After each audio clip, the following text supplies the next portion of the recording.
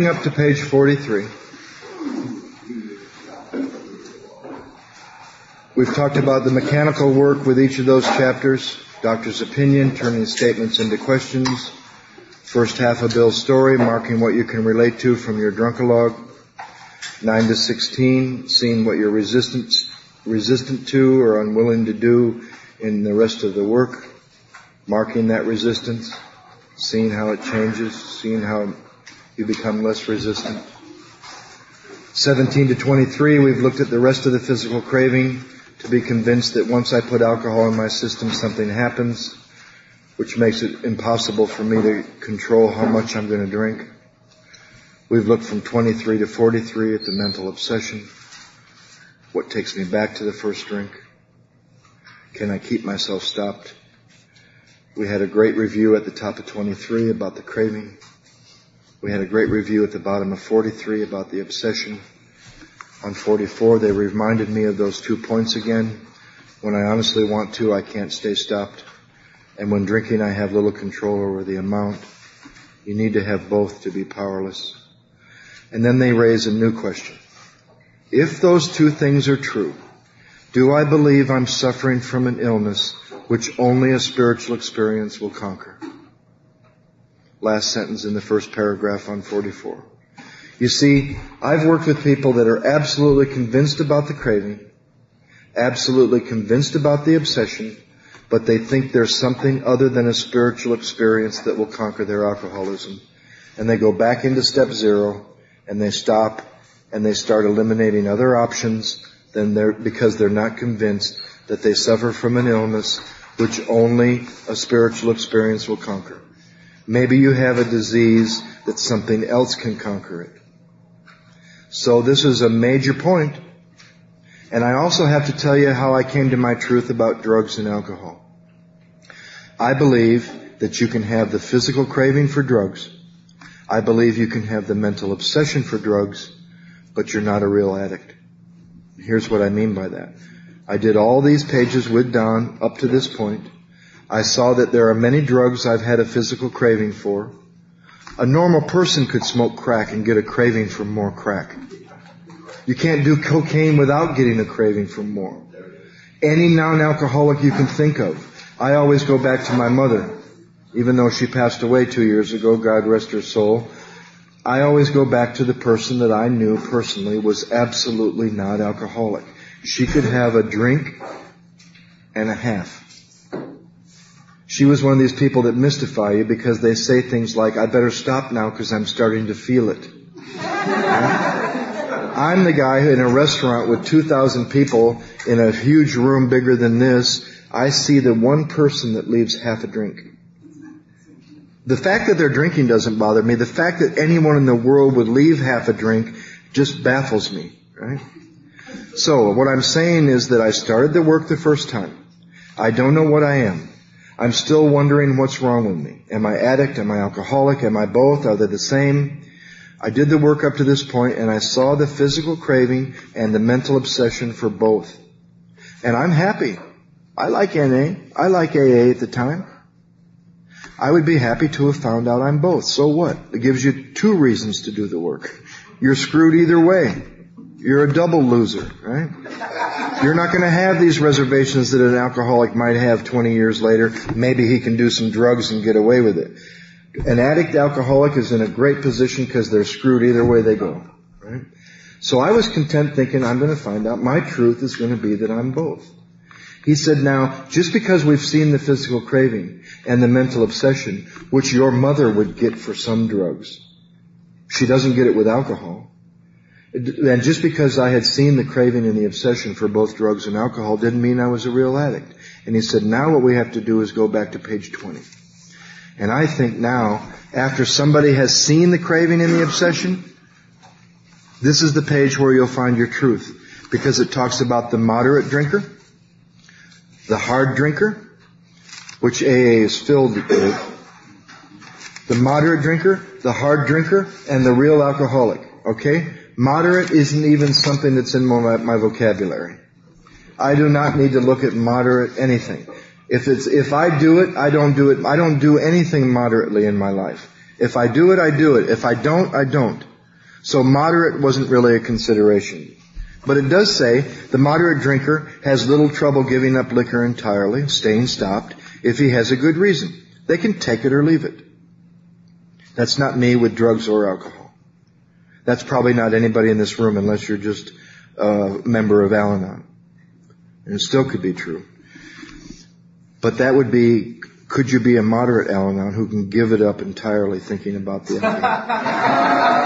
That disease I don't know, so I'm not going to speculate on their disease. I do know that we're their drug, but that's another story we'll get to later. But what about the hard drinker? And I believe these three terms, moderate, hard, and real, are as appropriate to the drug user as the drinker. So I'm looking at these three types in relationship to drugs and alcohol, and here's where I found my truth. The hard drinker or the hard drugger can have a habit, can be impaired physically and mentally, might even die before his time, but given a sufficiently strong reason, ill health, falling in love, change of environment, warning of a doctor, it could be making up your own mind, it could be a judge, it could be a wife, this person can stop or moderate, although he may find it difficult and may even need medical attention. But what about the real alcoholic? What about the real addict? They may start off as a moderate user or a moderate drinker. And here's an interesting point. The real alcoholic may or may not even become a continuous hard drinker. The real alcoholic might not even become as bad as the guy we just read about. Haven't you heard of people with worse drunkalogs than yours that just don't drink, that choose not to, that were able to stop, but they had a bad habit, they got a hell of a drunkalog, they got horrible war stories, and it might even kill them. But when they were given a sufficiently strong reason, they could stop. So this guy, the real alcoholic, may start off as a moderate, may or may not even become a hard drinker, but at some stage of his drinking career, he begins to lose control over his liquor consumption once he starts to drink. And, given a sufficiently strong reason, he can't stop. And they're back to the same 2 points that we just looked at on 44. Same 2 points. So here's where I found my truth. By this book, by this process, I am a hard drug user who's a real alcoholic. Now, if you're an alcoholic and you find out you're not a drug addict, that's not me giving you permission or leading you to believe you cannot take drugs and not end up back on booze. Because you'll be powerless over where drugs take you, but you won't be powerless over drugs the way a real addict is, and vice versa. A real addict might be absolutely powerless over where booze takes him, but it takes him back to his drug of no choice. And they filter us full of this stuff that say the drug we really have no choice over is our drug of choice. They'll tell an alcoholic that his drug, because it was his favorite. It wasn't even his favorite. I knew men and women that hated booze, hated the taste, but they're alcoholic and they have to drink. And it's not their choice. Don't refer to what you are as using your drug of choice. It's your drug of no choice. So what's my truth with alcohol? With drugs, when I went back with these three terms, moderate, hard, and real. Heroin, I had a couple bouts. I had a habit. It gradually impaired me physically and mentally. I know what it's like to have a habit. It could have even killed me, any one of those shots. But I woke up one day and I made up my mind, I don't like where heroin takes me. I never did it again the rest of my life, and I couldn't quit drinking. I'm a hard drug user, given a sufficiently strong reason, can stop. Cocaine, I had a couple bouts. I know about shooting cocaine. I didn't understand smoking it. Because I believe if you can take this much and you got to do all this rigmarole, but you can take this much and put it in a spoon and shoot it in your arm and get a big bang, why do all that other stuff? And I can tell you about shooting cocaine. I can tell you about the craving. I can tell you about the mental obsession when I'm in the addiction. But I woke up one day and I made up my mind, I don't like the way this stuff makes me feel. And I never did cocaine ever again. Do I believe I can use drugs and not go back to my drug of no choice? No. I'm powerless over drugs because I'm a hard drug user and they always take me back to my drug of no choice, which is booze. I'm a real alcoholic. Maybe you'll find you're both. Maybe you'll think you're a real addict and find out you're a real alcoholic instead. Maybe you'll find out you're both. Maybe you'll think you're a real alcoholic and find out you're just a real addict. But find someone that'll give you the grace and the dignity through this process to find your own truth. Our job is not to convince people which program they belong in. Our job is to help them find their own truth and let them get free. They might find out they're neither and call you 6 months later and thank you for helping them get free of AA. I've done that too. So I'm saying to you that the first time and every time since through this process, when I've looked at drugs, I saw that I am a hard drug user, given a sufficiently strong reason, was able to walk away from drugs. The real addict doesn't understand me because he tried that 1,000,000 times and he uses again. But I'm a real alcoholic, powerless over drugs. I'm powerless over where drugs take me. But the drugs themselves I was able to choose away from. And I'm a real alcoholic. And it surprised me. I thought I was going to find out I was both. If I sit with a real addict, we have one piece missing that I think is necessary for that bond, one alcoholic to another, the basis of our program. Because I talk to him about making up my mind and walking away from heroin, walking away from cocaine, and I lose him. We don't have that connection. I'm not saying I haven't worked with addicts, I have. But I do encourage them to go to the fellowship where they'll have that connection of one addict with another. It's vital. So I found my truth in those 3 terms. I'm a real alcoholic, powerless over drugs, who was a hard drug user. So on 44, back to 44, they've reviewed these first 2 points again. When I honestly want to, I can't quit entirely. And when drinking, I have little control over the amount. Yes, I'm alcoholic. But do I believe I'm suffering from an illness that only a spiritual experience will conquer? And I had to spend some time with that. Then, am I the type that's hopeless? Now, what's hopeless? I had a view that it's a guy laying in the gutter with an extended liver, drinking a bottle of wine on Skid Row. That's not hopeless. He might have hope even if it's in just the next bottle. Even if it's in that he might die. And for a lot of us, there's a lot of hope in that. You did not scare me when I was new to drink is to die. You scared me that I might go on feeling the way I was feeling a lot longer and die an ugly alcoholic death. Dying an alcoholic death is not usually quick. It's usually long and tedious and painful. And it can happen right here in AA without drinking. You don't have to drink to die from alcoholism. But I was told hopeless is a man who wants to quit and can't. When you want to quit, but you can't. That's hopeless condition. Wants to quit, but can't. And do I believe that to be doomed to an alcoholic death or to live on a spiritual basis are my only 2 alternatives? Now, why do they say these 2 alternatives aren't easy to face? You know why? For me? Because I can't pull off either one. That's why those alternatives are not easy to face, because I can't control them. I was not able to die an alcoholic death. I'm a failure at that, because I'm here. And I have not been able to live on a spiritual basis the way I would like to. If I could self-will my spiritual growth, I wouldn't be here today. Wouldn't you think after 22 years, I'd be the Dalai Lama and have my own temple, you'd be coming to see me. So the reason those 2 alternatives are not easy to face is because they're my only 2. And now that I think they're my only 2 alternatives, I think there's a choice in the matter. But the reason they're not easy to face is I don't have any choice in either one of them. I couldn't pull off dying an alcoholic death, and I can't pull off self-willing my own spiritual growth. That's why they're not easy to face.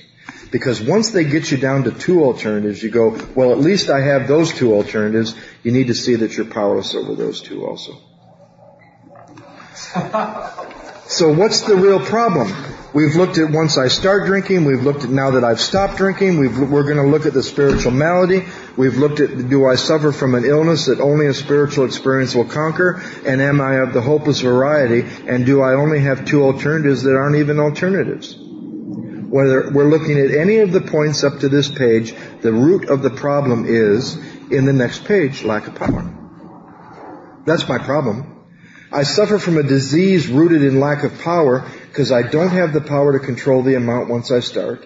I don't have the power to keep myself stopped now that I've stopped. I cannot make the only alternative that I have that's going to conquer this disease happen, and I cannot die an alcoholic death successfully or live on a spiritual basis the way I would like to.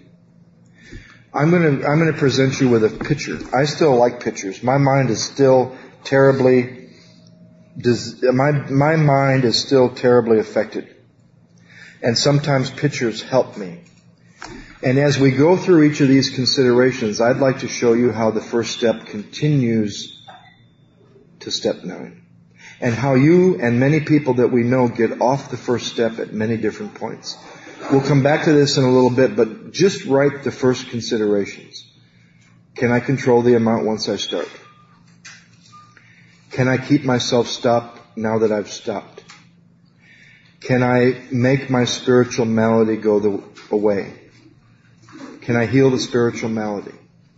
And then we will look at agnosticism, and then self-will, and then defects, and then amends. And I'll say to you that the first step goes down, down, down at each of these considerations, and we watch people get off the ladder going down at each step. For example, if the first consideration is, do I lose control once I start? We hear people that never even get to that because they say, hey, I just don't drink no matter what. They've just gotten off the first step. Then we see people who are absolutely convinced about the craving, but they're going to keep the obsession from happening. And they just got off the first step at the second consideration. Then we see people that are absolutely convinced of the craving, they're absolutely convinced they can't keep themselves sober, but now they're going to make their spiritual life go the way they would like it to, and they just got off the first step at the third consideration. Etc., etc., etc. And I'll show you that as we go, because I believe this. The first step can either take you deeper into step 1 by the time you get to 9 and you have a reason to make 9, or it can take you further away from step 1. And I've had both experiences. I've had times the further away I get from step 1, the further away I am from step 1. It's my contention that if you pray and it goes the way that it should be directed by God, you will be more aware of step 1 and step 9 than you were when you were in step 1. I have a mind that says step 1's only true when I'm in it. But now that I'm not in step 1, it's not true anymore. I think step 1 should be a deeper, because now in step 9 you're seeing your first step face to face, other people. In inventory you're seeing it in black and white. Now we're just looking at the symptoms. All we've looked at so far is the first half of step 1. Why I'm powerless? Because of the craving and the obsession. So now let's go to see what's behind lack of power. Why I need to find a power by which I can live. It doesn't say we need to find a power so we don't ever drink again. It says we had to find a power by which we could live, and this power had to be a power greater than ourselves. Is that obvious? And the next logical question would be then, if lack of power is my dilemma, shouldn't finding some power be the solution? How can any of you sitting here today be more than 10 or 15 years sober, having done some work, and still tell people that you're powerless over alcohol and that your lives are unmanageable? When the truth is, something came between you and alcohol, some sort of power came between you and alcohol a long time ago, and you've been given the power to manage your life for a long time. What kind of promise would there be for a newcomer in the room if I said to you, I'm 22 years sober and I'm powerless over alcohol and my life is unmanageable? It's not true. Something, some power, not of me, some kind of power or grace or whatever you want to call it, came between me and booze 22 years ago, and from doing the work I've been given the power to have a manageable life. And doesn't it make sense if the problem is being powerless and unmanageable, that the solution should be having some power and some manageability, which is what 10 and 11 are all about? This power doesn't originate from me, but I found it inside of me. It's a strange paradox. They're not going to say, look in somebody else. Look deep down within something out here. They're going to say, search diligently deep down within yourself.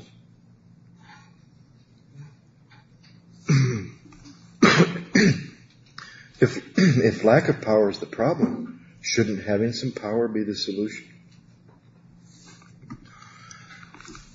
Let's go to page 52. So, I've looked at the first half of step 1 and I know now why I'm powerless. I know now what it means to be bodily and mentally different. I know now what it means to be physically powerless once I start and mentally powerless once I stop. But now, why is my life unmanageable? Why was my life unmanageable before I ever took a drink? Why did I read this next paragraph on 52 and it fit me, it described me before I ever took a drink? And why does it describe me now, 6 months sober, dying of untreated alcoholism? Why does it fit me now? And why does this paragraph fit me from time to time since then? Because the ego rebuilds, and this had never been treated. And this was there. See, I don't need to ask anymore which came first, the craving, the obsession, or the spiritual malady. I was pouring booze on this spiritual malady. I was experiencing this spiritual malady way before I ever took a drink. Feeling alone, different, out of place as a kid, dreaming a spaceship was going to land because I felt like it's somebody from another planet. That's what was there before I ever started pouring. Thank God I found something to pour on it. Thank God alcohol treated the spiritual malady. This comes first. This is why obsessions of the mind don't just fly around there in outer space and decide who to land on today. The mental obsession comes from an untreated spiritual malady. This is what came first. Because if you really look at this, I bet it describes every one of us before we ever took a drink. And I bet the only thing that ever treated this paragraph was alcohol until God. Only 2 things have ever treated this malady. Booze and God. Thank God booze treated this spiritual malady. I would have blown my head off feeling the way I felt at age 12. So what does it say? And this fits the new guy. This fits me before I ever took a drink, and this fits me now when it's time to do the work. What starts to happen? I start to have trouble with personal relationships. Believe it or not, personal relationships do not take place out here between you and I. They take place in here, and they're reflected out here between you and I. I'm having trouble with personal relationships. I can't control my emotions. I'm prey to misery and depression. Depression is a big part of untreated alcoholism. A discussion during the break. Do I need to take medication or do I need to do the work? There's no answer to that. Do the work and then see if you need medication. See if 1 through 9 treats the spiritual malady or if you still need medication after doing step 9.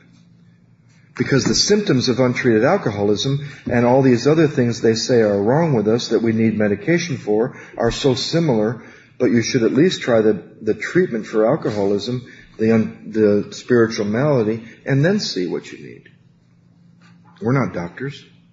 I do know the symptoms are very similar, and it says here, even if I'm just an alcoholic, I'm going to suffer from misery and depression. I can't make a living that's really satisfactory to my spirit. Are you doing what you feel passionate about? Do you know how many people we know about nowadays that are existing in miserable relationships and jobs that they hate? I'm glad to say to you it's a step up for me to be in love with someone that I want to be with and be doing what I feel passionate about. That's a big step up for me in sobriety. I spent a lot of time with people I didn't want to be with in jobs that I hated. Living in places I didn't want to live. Making just enough money not to be able to leave where I wanted to get out.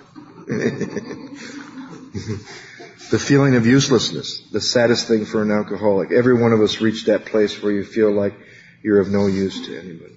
You're not needed or wanted or loved by anyone. Now that's changed. Maybe now I can drink. Or maybe I drank no matter how page 52 was, but this is still the stuff that needs to be treated. Or maybe you've been suffering from this stuff for a long time and you're not drunk and you see how much grace has been involved in your sobriety. But do I believe God can take me past all this stuff? That was the consideration the first time. Where is that? Maybe God can take me past all this stuff. That was the consideration the first time and this last time through the Word. But how is it really with this stuff? Money? How is it with MasterCard, Visa, American Express? How was it this morning at the kitchen table? your wife? How is it inside? Depression, misery.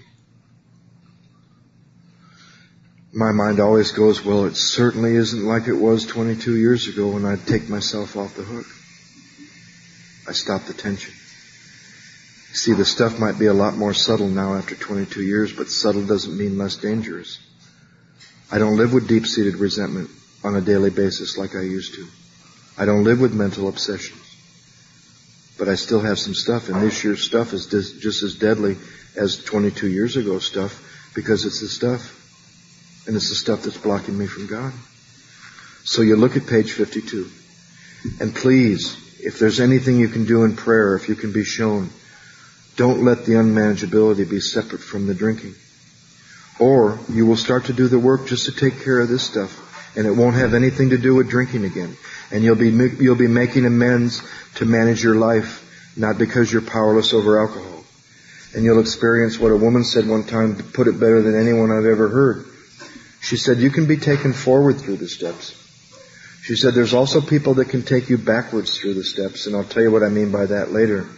But going in either direction, don't get stuck on the dash. And I know what she meant.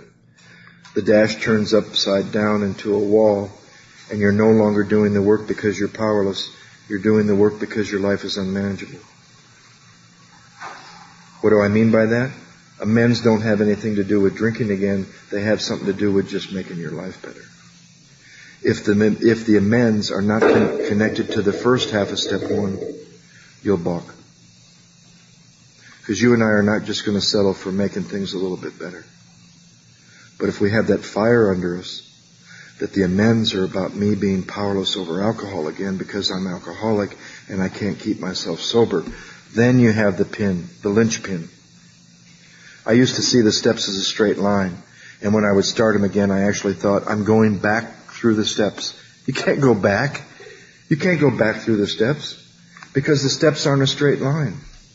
The steps are a circle. You start at 1 and it goes to 12, you're back to 1. It's like a clock. And if 12 doesn't bring you to 1, I don't know what will. How far away am I from a drunk's puke? How many have I seen die? Do I remember that? Do I know what it was like for me? It's the first half of step one that will move you through the work. But underneath every one of these manifestations on page 52 is a drink. You go to the meeting and talk about the relationship like it was just a relationship you were talking about, and that it's not a drink underneath waiting to happen. You go to the meeting, talk about selfishness, and you think it's just the selfishness you need to get free of, failing to realize there's a drink under that selfishness. You see, when the book says at a certain time there will be no effective mental defense, you know what my mind says? I know what that certain time would look like, and I know what that certain time would feel like, and I'm just going to not feel or get that bad. You know what I fail to remember? My ego doesn't care what the certain time is. It could be feeling good, it could be feeling bad, or it could be that horrible place that alcoholics hate more than bad or good. That place where you're just not feeling much at all, and you got to get something going. Rage is better than numb. So circumstance doesn't have anything to do with that certain time, nor does emotional state. So the truth is, I don't know when that certain time might be. Bob Olson, who a lot of you have met, he was the one that always used to say, you better do the work because you don't know when you'll need it. So how is it really with 52? And if you make a list of the current unmanageability, it's going to be really interesting to find it's a direct reflection of the current agnosticism. Because now we're moving into step 2, and this is all you have to consider. Having seen all of this in step 1, do I believe there's a power deep down within myself that can keep that obsession from happening and take me past where I am with all this stuff on 52 to levels of life and freedom and existence that I can't even imagine?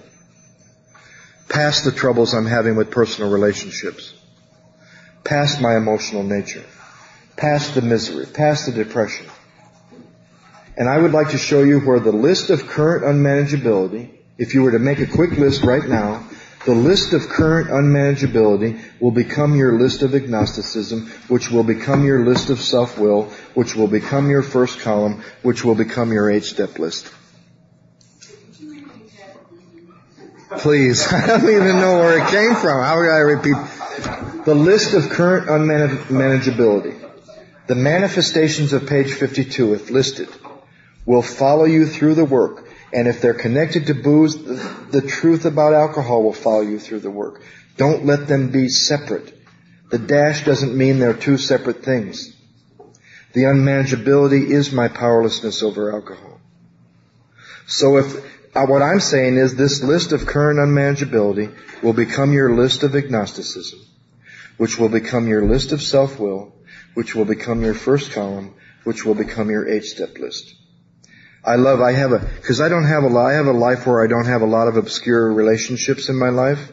I don't have a boss. I don't have people I know vague. The people I know. I love to watch my daytimer, my Filofax, my address book go from my Christmas card list to my first column list to my 8-step list in a matter of a few months. They're the people I love, they're the people I hate, and they're the people I owe amends. And it's fun to watch that. You look through your daytimer and you see, ooh, there's some tension.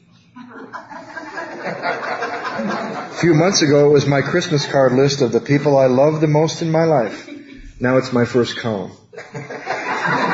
Then my first column magically turns into my amends list, and the people that are going to help me get free are the ones that I'm pissed off at. Ooh. So this list, the current unmanageability, you'll see some are external, some are internal. You got smoking, weight, health, judgment, selfishness, dishonesty. And I start to see the internal manifestations of page 52 bring about the external manifestations of page 52. My agnosticism continues to lead me to believe that I can smoke cigarettes. My agnosticism continues to lead me to believe that I don't have to be concerned about my health until I remember it's a drink. It's not a cigarette. My judgment will take me back to a drink.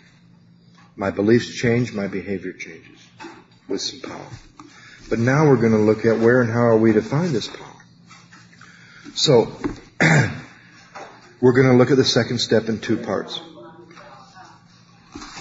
The first part of step 2 is a simple question. Page 47. We need to ask ourselves but one short question. And this is great for new people, and I'll give you something for those that have been around. And here's the way the book says it. Do I now believe, or am I even willing to believe, that there is, circle that there is a power greater than myself? When I was new, I thought the first part of step 2 was going to be, do you now believe, or are you even willing to believe in a power greater than yourself? And I was going to go home and come back to you tomorrow with faith. It doesn't even say, do you believe in a power? It doesn't even say, do you have faith in a power? It says, do you now believe, or are you even willing to believe that there is? Just that there is. That there is something with more power than you. And my first step, filled with desperation, and where I come from, they call desperation a gift. The gift of desperation is that if there isn't something greater than me, I'm dead. There was no virtue in my second step. Nowadays, I'm a big-time believer, and my second step is all flowery and lofty, but I need to get back to that innocence that if there isn't a power greater than myself, I'm dead. So yes, I was willing because of my desperation. That's the paradox of desperation. Normal people think desperation just feels bad and doesn't do much. We've experienced the kind of desperation that feels bad, but it's wonderful. Alkies are the only people that understand a horribly wonderful experience. How can it be both? A really painful, beneficial experience. Normal people don't think like that. My desperation from step 1 took me to a place where if there isn't something with more power than I have, I'll die. But then I started to see there had always been a power greater than myself. that the grace of God didn't begin on my sobriety date. If you hadn't been in the grace of God, how'd you make it to your sobriety date? And the best way to miss seeing the little miracles that are really big and the big miracles that are really little, the way to miss them, just do one thing. Take the credit. Turn your miracles into accomplishments and you'll miss miracle after miracle after miracle. Turn your miracles into your accomplishments and you won't even realize the grace involved in the next breath. How little I really have to do with anything. How much grace there was in my life before AA. How much grace there's been in my life since AA. So, I was told the first time to work with this question, do you now believe, or are you even willing to believe, that there is a power greater than yourself, that I should go through? The logical mind would say, well, to make this consideration, I should go home and write down how much faith I have. I should do some sort of exercise to increase my belief in this power. No. You'll find that this chapter says you should actually go home and see how little you do believe. You should face your agnosticism. Because a lot of us, when faced with, do you believe that there is a power greater than yourself, you'd say, I believe this much, if you could measure it. And then you'll find the chapter says, well, isn't this much of it really about money, worshiping money, or things, or yourself, or your own mind, or others, or even the beauty of a sunset, the sea, or a flower can be just as distracting as worshiping money or something else. I can get distracted by something out here that I think I have faith in as much as something in here. So what the chapter will do, and what I was told to do, was go through the entire chapter and mark any word or any statement that helps you face where you don't believe, so you can get it down to the right size. Because even new people will say, yeah, I believe that there is a power and I believe this much. And the chapter tears it down. And you say, wow, I really only believe this much. And you'll get to your doubt. They talk about honest doubt, worship of other things, worshiping the mind as the Alpha and the Omega. How many of us live that way? If I think it, it's true. There's nothing I don't know that's not worth knowing. Then they start to ask you questions like, how do you know what you don't know? Or how do you know where you don't believe? Well, this is the exercise that will locate you to step 2 as well as step 1 located you to step 1. The work you did in step 1. But you don't go home and increase your faith and just add delusion to delusion. You go home and you go through the chapter and you mark any word that sticks out to you or any phrase that sticks out to you that would help somebody face where they don't believe, to face your current agnosticism. Our group, in my home group, we're allowed to ask questions as part of the format. It's not crosstalk. It's just anybody can ask anybody anything they would like on tonight's topic. There was an old boy there from the valley who said he did the work on a regular basis, 1 through 9 regularly throughout his sobriety. Everybody loved him. And a young girl who didn't know any better, who was in the steps for the first time looking at her agnosticism, raised her hand and said, can you tell us about your current agnosticism, the last time you went through the steps that you discovered after all those years? He said, current agnosticism. Not only do I not know what you're saying, I've never been agnostic since my first time through the steps. Failing to see those little pockets that'll be there after all these years. And I'll tell you where you'll find your current agnosticism is in the list of the current unmanageability. Because wherever there's current unmanageability, there's doubt about God being able to take you past it. And that's why you're having trouble with it. Because if you had full faith in those areas, they wouldn't be unmanageable. They wouldn't be unmanageable no matter how they were. In the relationship, not in the relationship. Beginning the relationship, ending the relationship. But I'm having trouble with those areas on 52 because of my current agnosticism. So look at the current agnosticism and ask yourself, because here's the way you got to word this now that you've been around for a while. For the new guy, it's enough to say, do you now believe, or are you even willing to believe that there is a power greater than yourself? But what do you say to the new guy that's been proven over and over and over that there is? I mean, the guy that's been around. To the guy that's been around, you got to add one little thing to this question. It'll make it relevant from now until you die. Do you now believe, or are you even willing to believe, that this power you say you have so much faith in can take you past the way it is now? That past here there's more. But to consider that, you got to see how it is now with 52. Do I now believe, or am I even willing to believe God can take me past here? Because I'll tell you what, if anyone in this room, myself included, thinks that there's any area of your life where this is all there is, then God is not finite. He's finite. He's not infinite. He's measurable. This is it. Any area of your life you can think of. Emotional stability, peace, freedom from alcohol, trouble with your how great your emotional nature is. If this is all there is, then God isn't everything. So if I see clearly the current unmanageability, I will find the current agnosticism, my doubt. And my doubt will be about whether God can take me past this I've just seen in step 1. Do I believe that beyond here there's more? Maybe there's not. Maybe you have a God where you've gone to the well one too many times. You go to the well with a thimble, you get a thimble. That's about it. It might overflow, but that's only going to hold what a thimble can hold. You go to God with this glass, you're only going to get what this glass can hold. What about dropping the size of your box this time? What about dropping the container and going into God as everything? Because that's what's next. With an unlimited, not a container. Oh, it would only be this much. Go to the well for an unlimited supply that you can't even dream of. And you get to feel, and it adds to the tension. It connects to the first step. It starts to create this tension that's going to move you through the work and follow you all the way. Or you're going to get further away from it, and 9 won't have anything to do with drinking again. And you won't finish amends. So you go through the chapter and you mark the stuff that could help somebody face where they don't believe. Then you get to the second half of step 2, which is on page 53. And for some people, there's a lot of work between the first part of step 2 and the second part of step 2. The second part of step 2, they call a proposition. The first part was a question.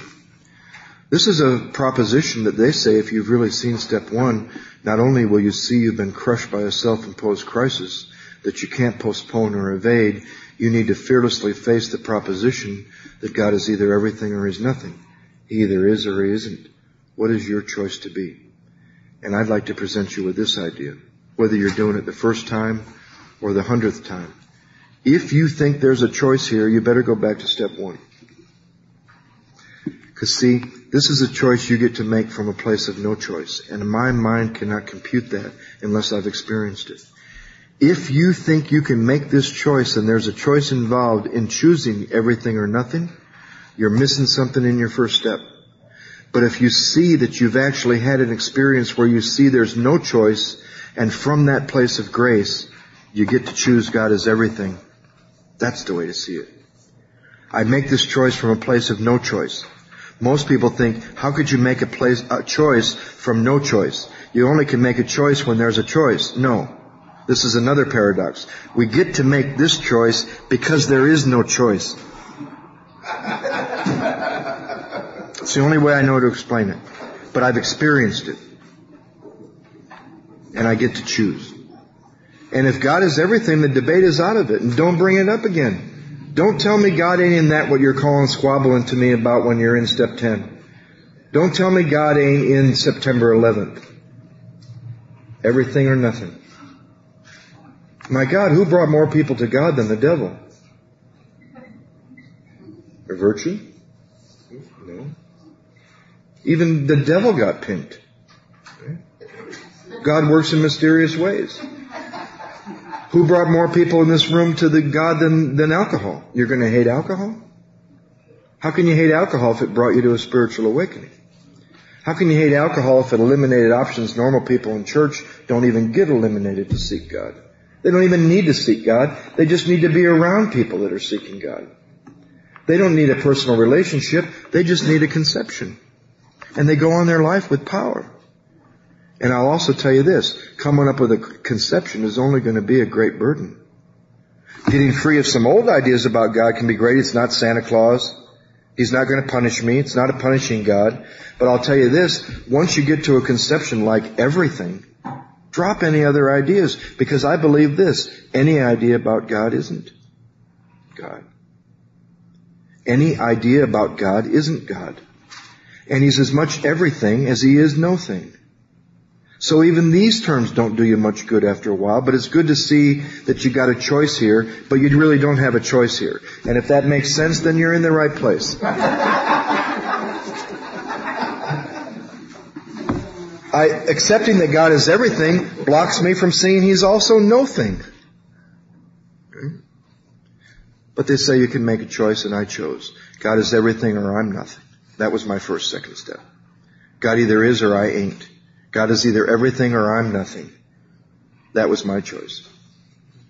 Last time I chose, because it does say it's a choice. You know what I chose last time after 21 years? He's both. And that choice moved me on. He's as much in everything as He is in nothing. Now, to work with that part of the second step, we were given a great tool.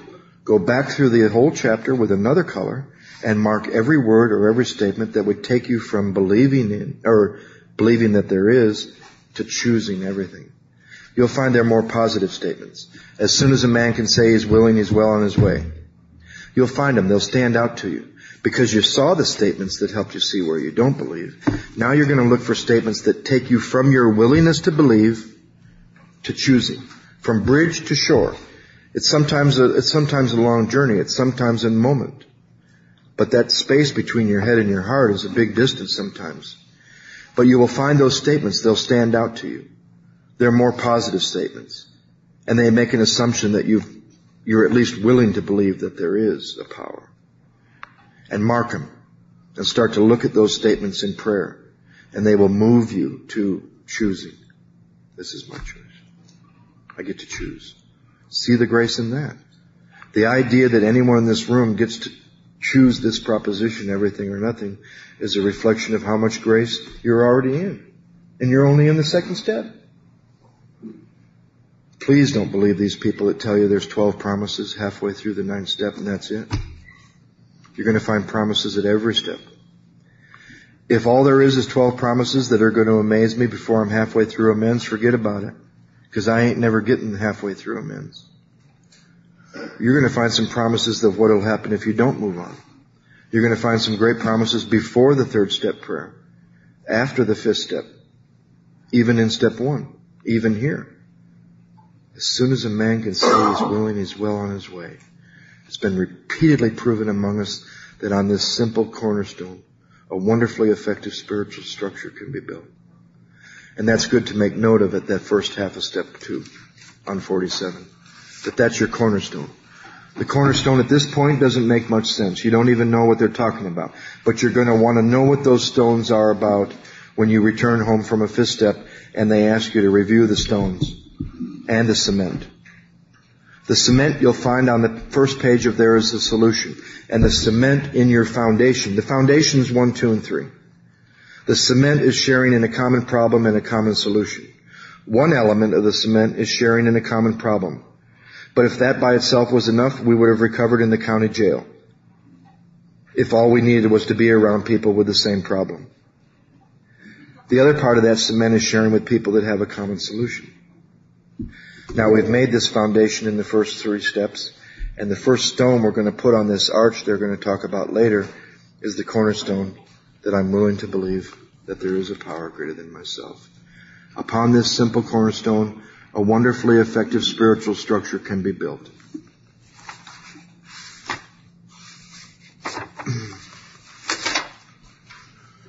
I would love, as I said earlier, now we're only through the 2nd step and it's lunchtime, and we'll move at whatever pace we're moved at, but I would have loved if we could have spent more time on those chapters.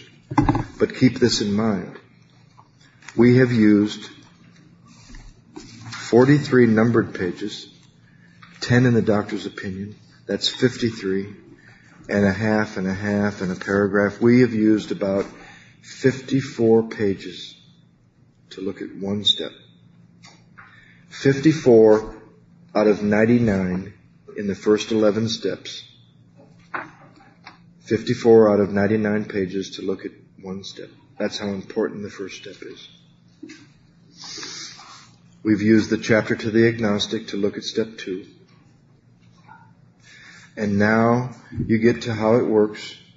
And the paragraph before the ABCs, once again they give you a great review like they have at every other stage. Now before the ABCs, they tell you what you've done. The description of the alcoholic is my first step. The chapter to the agnostic is my second step. And my personal adventures before and after, what do they mean with that? What do they mean, my personal adventures before and after? Before and after what? So here's the way I see it now that I've experienced it. The work I've done in step 1, which is the description of the alcoholic. The work I've done in step 2, which is the chapter to the agnostic. And my personal adventures before the first drink and after the first drink has made clear that I'm alcoholic, drunk or sober, and that I can't manage my own life drunk or sober, before or after. That probably no human power can relieve my alcoholism, drunk or sober. And that no human power, and that God can and will if I seek it. So before and after means to me exactly what we've looked at up to here. After the first drink, which is where we started. Before the first drink, which is the next part of step 1. And my personal adventures. Because see, there's the point I was missing. I knew that I was alcoholic when I was drinking. But am I still alcoholic sober? I knew that no human power could relieve what I suffered from drinking. But now do I believe there's a human power that can relieve what I suffer from sober?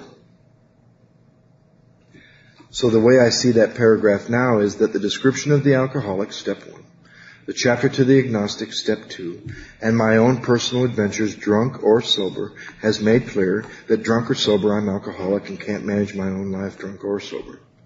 That no human power can relieve my alcoholism, drunk or sober, and that God could and would. Now there was a big point there for me. Because I had to change that to can and will. They're talking about we. I had no problem believing that God could. That He can. I know He can. I've seen it in you. But do I believe He will? For me. There were some old ideas. He can for you, but He won't for me. So I sat with C for a while. So once again, do it in prayer. Has the work you've done really convinced you of these 3 pertinent ideas? Because the next question is going to be, are you convinced? So it could be a while on the ABCs, because it's summing up all the work you've done up to that page. I'm the guy at a meeting one night when they were talking about the promises on 84 or whatever page it was. And I said, how do you get the promises on page 84? And some old boy looked at me and said, it's really simple. Do everything from 1 to 83. It's that simple, right? So it's time to go to lunch, but I would say if anybody in the room is having any sort of experience, and during lunch you can pray for an open mind and a new experience with what's going to go on from here till 5:30, you might sit quietly for 5 minutes, read that paragraph before the ABCs, read the ABCs really slowly, ask yourself, are you convinced, and look at the first requirement to the 3rd step. There is a requirement to the 3rd step. And that is, am I convinced that my life run on self-will doesn't work? It's not successful. Because from that word our description of the alcoholic, to the second line in the 3rd paragraph, which is the first requirement is I be convinced that my life run on self-will can hardly be a success. That's everything we've done and right where we're at before taking the 3rd step. So we'll come back at 2. Thanks.